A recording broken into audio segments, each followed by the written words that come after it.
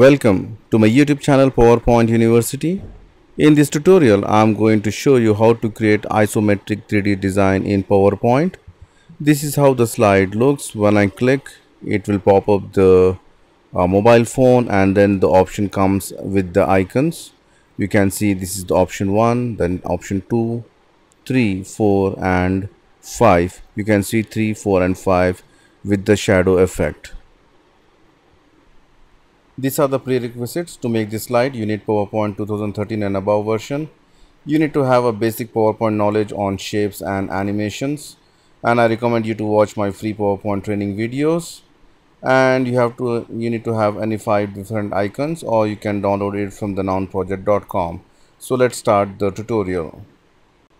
Add a new slide, right mouse click and change the background. Select gradient fill, and I have added 2 stops with a blue gray color schemes. Go to insert, shapes, select a rounded corners rectangle, draw the rectangle, make it somewhat less curve, and you can make it a black color with no outline. And under format shape effects, go to 3D rotation and select off axis to top, so it will change something like this. Increase the size of somewhat, make it more bigger, and then go to 3D format and increase the depth.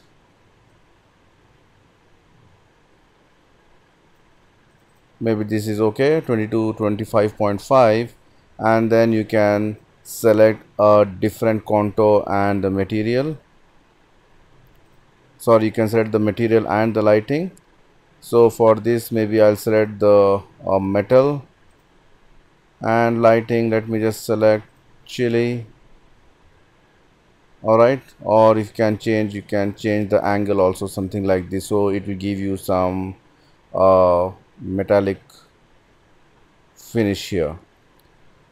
Select this option again, press Ctrl D, make it duplicate, and go to effects, remove the depth, make it to 0, and give a lighter black color. Reduce the size a little bit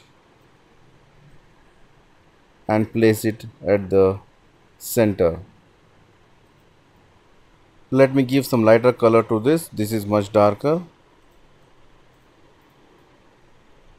Go to format and shape fill, select this color and Ctrl D once again, duplicate the slide, make it a darker color, increase the size. This is for the shadow effect. And then come to the effects, under effects, soft edges, increase the, you can see this one, and then send this to back. So this will give you a nice shadow effect. You can increase further.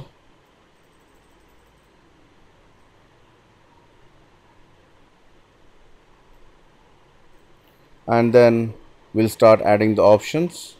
Select this, press Ctrl D once more, reduce the size,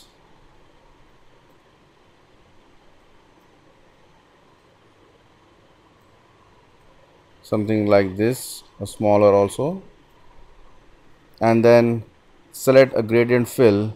Instead of this, I'm going to select 2 different colors. First, I'm going to select a kind of red, and instead of radial, you can just select maybe linear, and the other color I'm going to select maybe pink, so it will look something like this.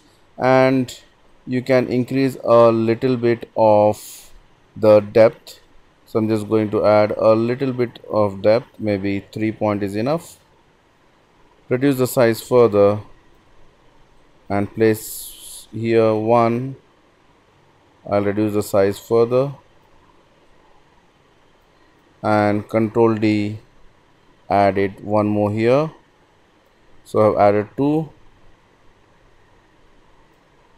Now I'm going to add one more, a bigger size. Increase the size. So this will come here. Press Ctrl D. I'm going to add one more, a little bigger. And I'm going to add some shadow effect. Press Ctrl D one more time and make it a solid fill with no depth. Remove the depth and solid fill to, you can just say solid fill to black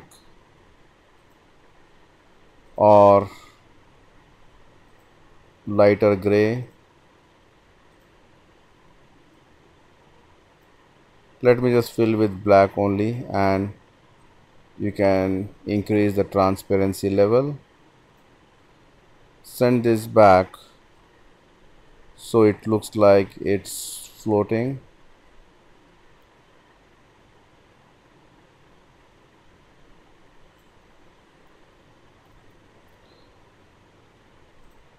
And then I'm going to add one more. Reduce the size. Sorry.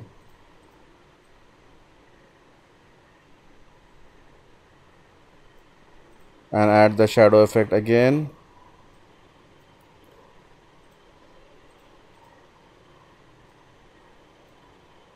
I'll reduce the size further.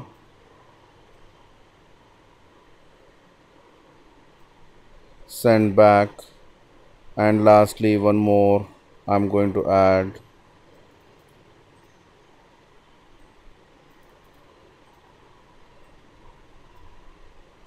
Still smaller and place it here. And for this also I'm going to add the shadow effect. Press Ctrl D, reduce the size and place it here.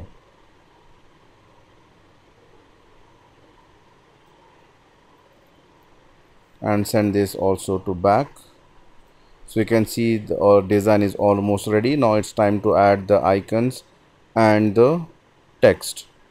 Now let's add the icons. So for this I got these icons. I'm just going to select this icon, and under the effects, go down, go to 3D rotation and select this off axis to top and paste it here. If you want, you can add one more icon also.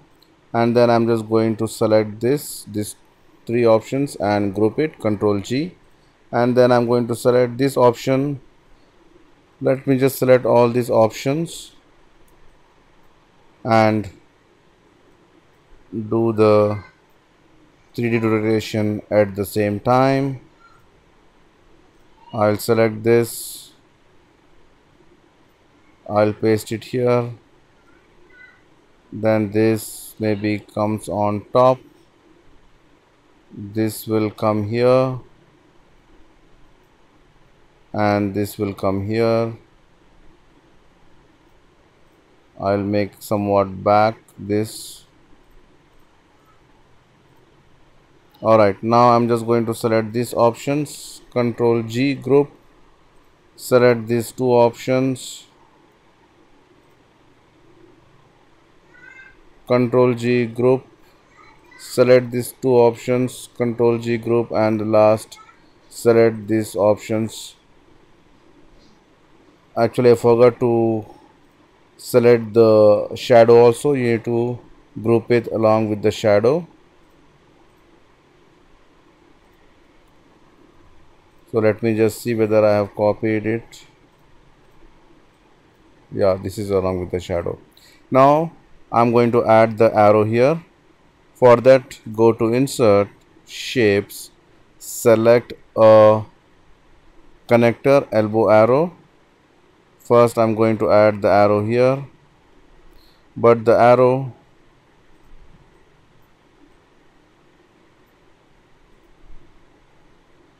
connector type, go to curved and then drag this down. Can you see here?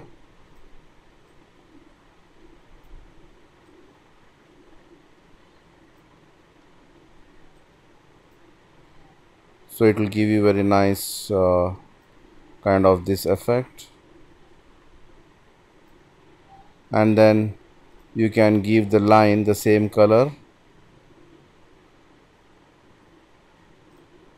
Alright, and then press Ctrl D, add for this also the same, and here Ctrl D. I'm just going to change this, bring it here, something like this, and then Ctrl D, rotate it, place it here,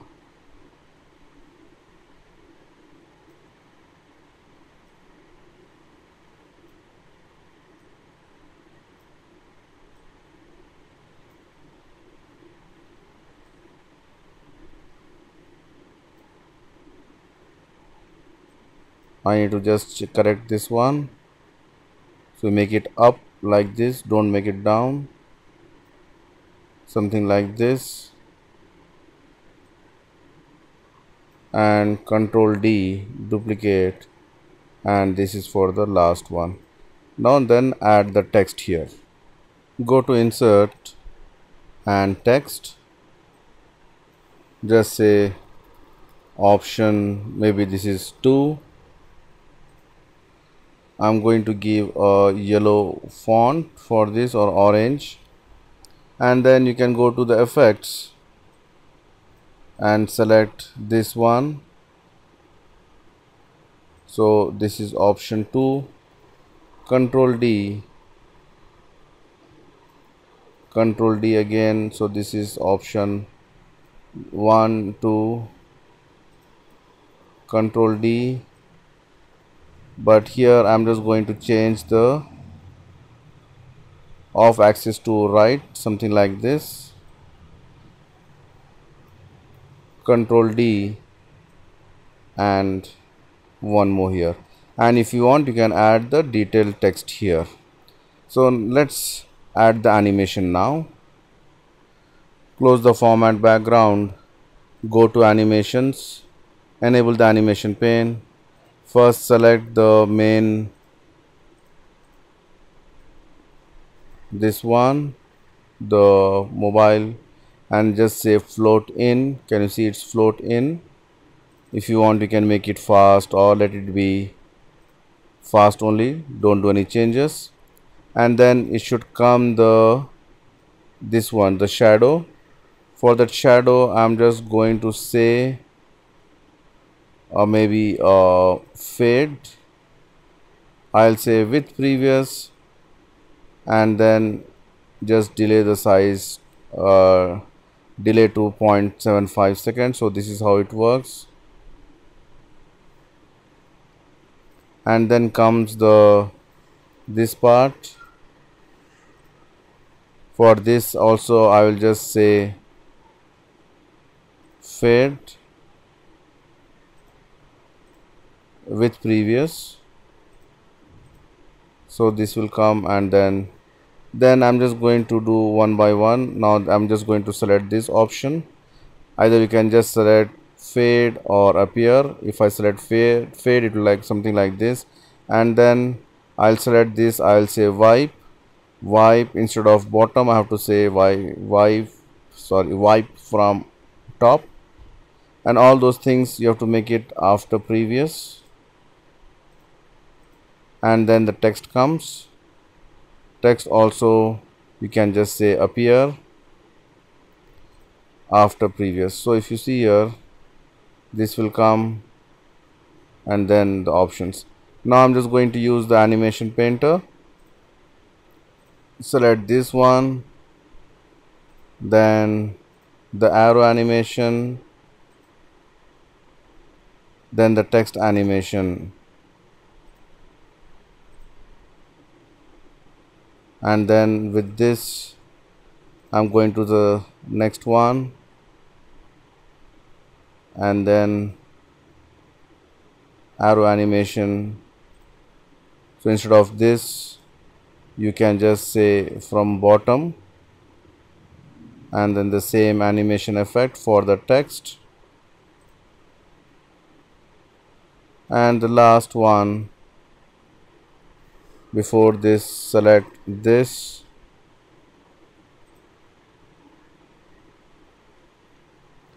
animation, select this animation,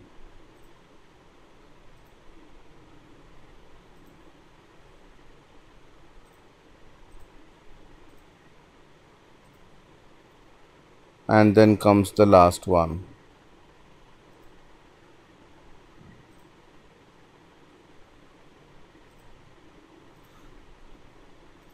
The arrow, and this is the last text. You can edit this text name. So let's see how it looks in the slideshow.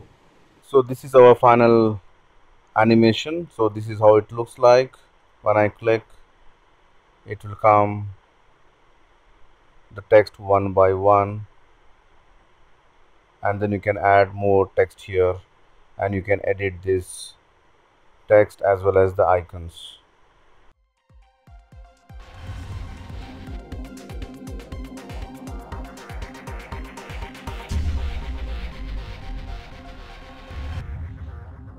That's it from me, friends. Thank you for watching my YouTube channel, and don't forget to subscribe PowerPoint University. See you soon with more interesting stuff. Till then, goodbye.